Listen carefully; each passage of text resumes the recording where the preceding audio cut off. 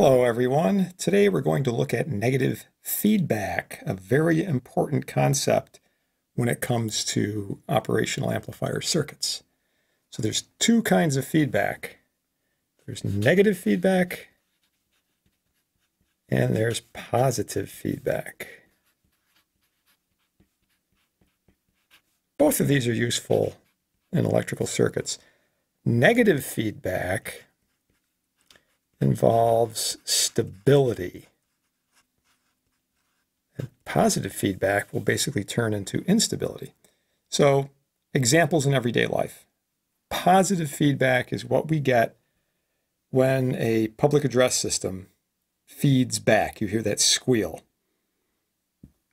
Negative feedback is a process of stability, sort of maintaining a set value. They both require a signal, some kind of information being taken from the output and sent back to the input. With negative feedback, there's an inversion involved. In other words, an opposite action. So a good example would be driving down the highway and you're trying to keep a set speed, maybe, let's say, 65 miles an hour. If you see on the speedometer that you're going a little slow, you do the opposite. You put your foot on the gas pedal to go a little faster. If, on the other hand, you see you're going 70, again, you do the opposite. You take your foot off the gas pedal to slow down to bring you back to 65. So you're settling right around that set point, 65. That's what negative feedback does. Now, in the case of amplifiers, negative feedback has a bunch of good things that happen. And I like to use the acronym Big D. The B stands for bandwidth. The I for impedance, and this involves both the input and output impedance of the amplifier. G is gain. And D is distortion. So what happens here?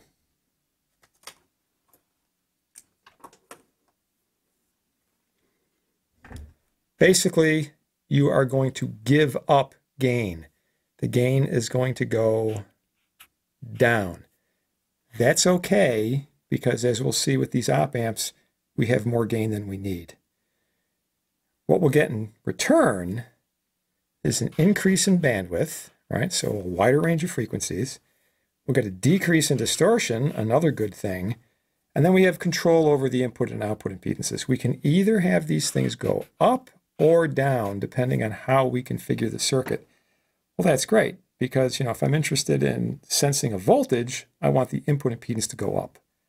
If I'm interested in sensing a current, I want it to go down. I want an ideally small value. If I'm looking for an amplifier to be modeled as a voltage source, I want it to have a really small output impedance.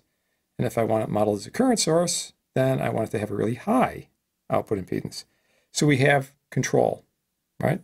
And it turns out the more you give up, in other words, the more gain that you sacrifice, the more you're going to get back, okay? Beautiful kind of idea, right? The more you give, the more you get. All right. The basic configuration can be broken into four sort of sub-configurations. We can combine the feedback network either in series or in parallel with the input and the output.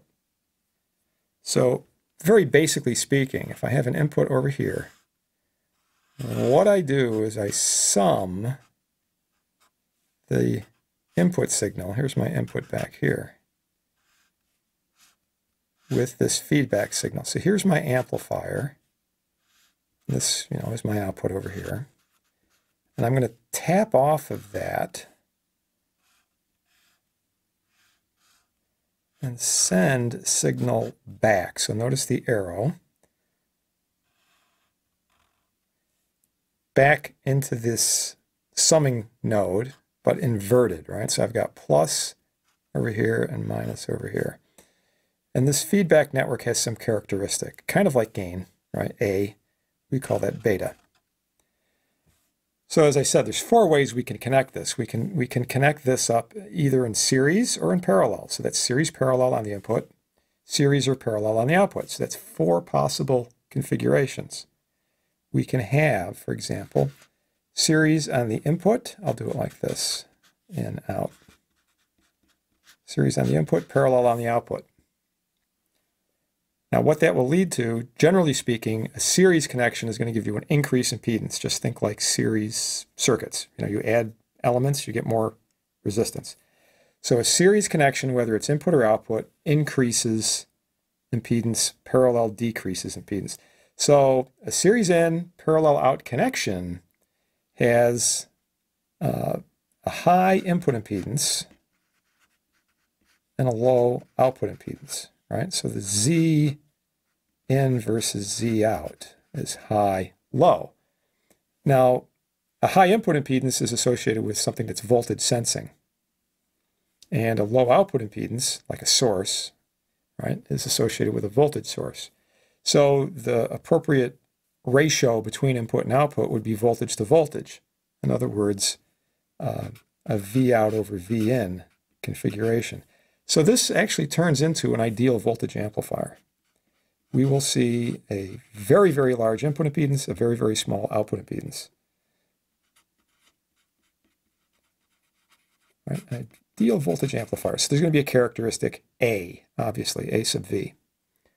Now, in contrast, if we completely flip this, if I went parallel series rather than series parallel, we would have a low input impedance and a high output impedance. So a low input impedance would be associated with a current sensing device, and a high internal impedance for a source would lead to a current source. So that's I out versus I in. And this would be an ideal current amplifier. So it would also have a gain, you know, A sub I.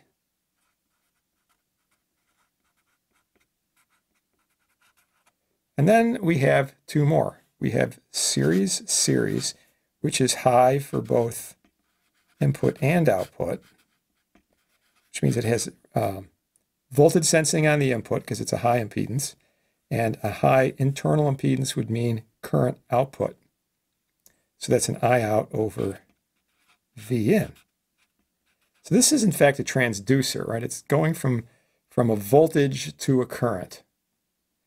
Okay, voltage to a current. Well, we have a name for that. That's transconductance. So we call this a transconductance amplifier, right?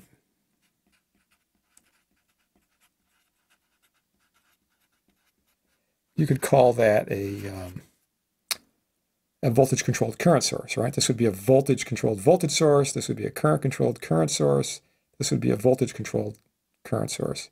You know, we saw something like that in semiconductor devices, which is a JFET or a MOSFET, right? That's modeled as a voltage-controlled current source.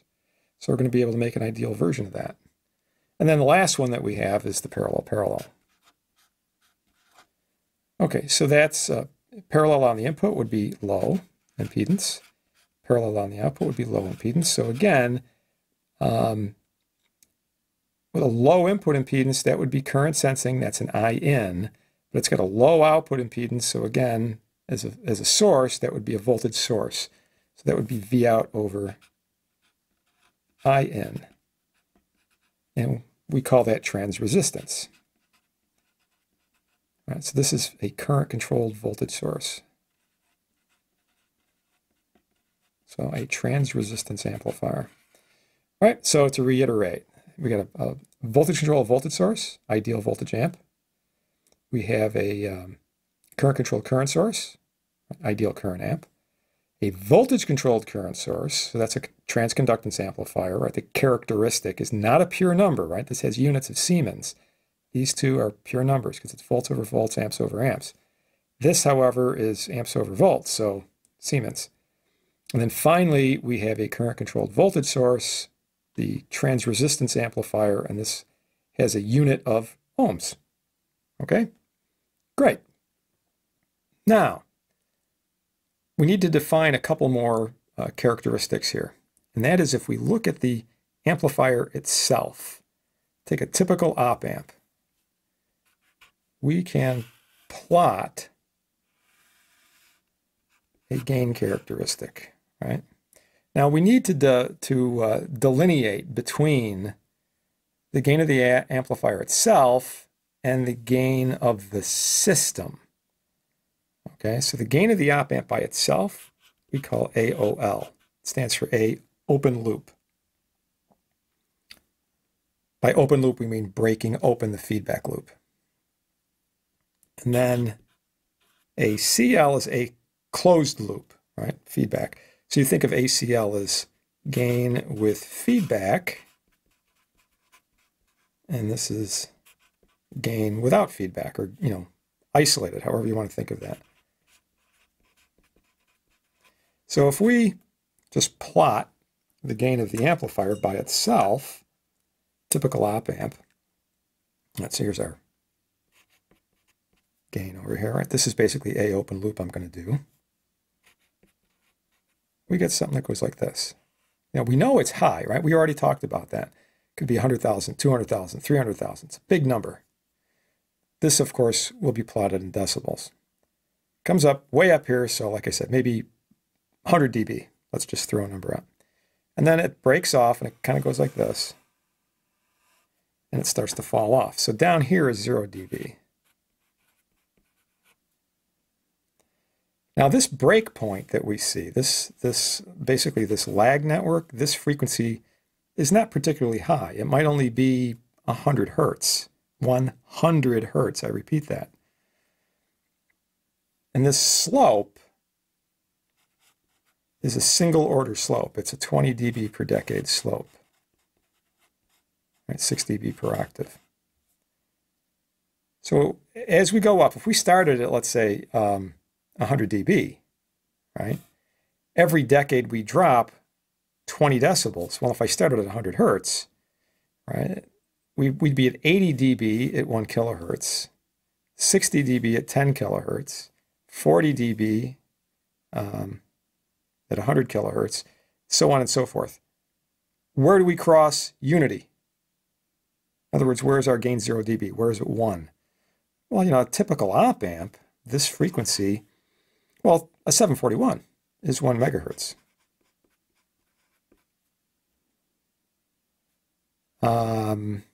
You know, the like 351, 411, those things are a few megahertz, you know, say 3, 4, 5 megahertz in that region.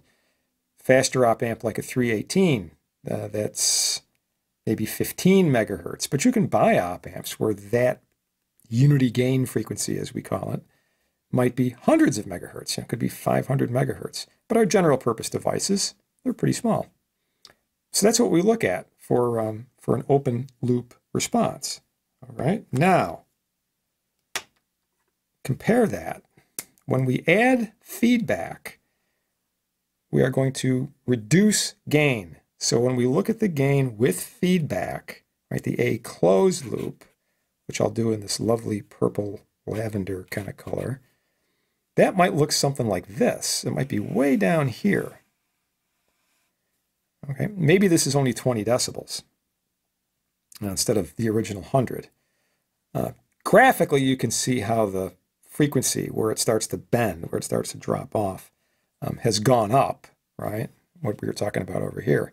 Exactly how that works, we'll talk about in a future video. But we have obviously a reduction in gain. Now, the important thing that I want to bring out here is the difference between these two things. The space between them, right? This space here, which we can see is decreasing. That stuff in red is called the loop gain. Another way of looking at it is this is the sacrifice factor, S.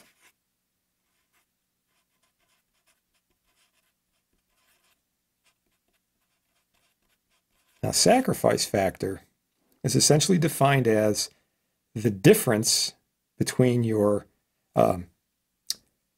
closed loop gain and your open loop gain, right? That would be in a bell form.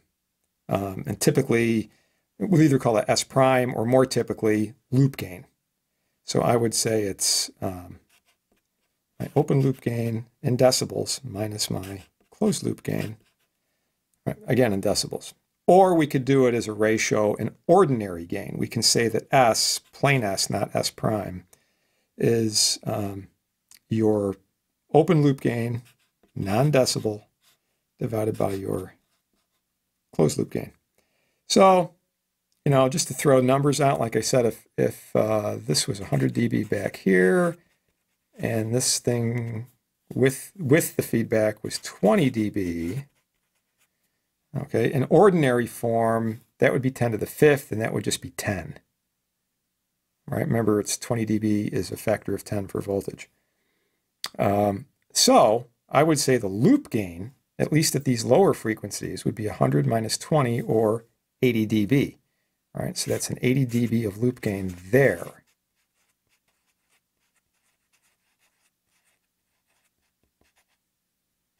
Right, just the difference. At a higher frequency, it could be considerably less, right? It could be 40, could be 15, right? All depends on where we measure it. Or we would talk about the sacrifice factor in ordinary form, in which case we would say, well, that's 10 to the fifth divided by, you know, an ordinary gain of 10, so that's 10 to the fourth, right? Of course, 10 to the fourth in decibels for voltage is 80 dB. It's the same number. So we talk about it either way. Sometimes it's convenient to talk about it in decibels. Sometimes it's convenient to talk about it in ordinary form.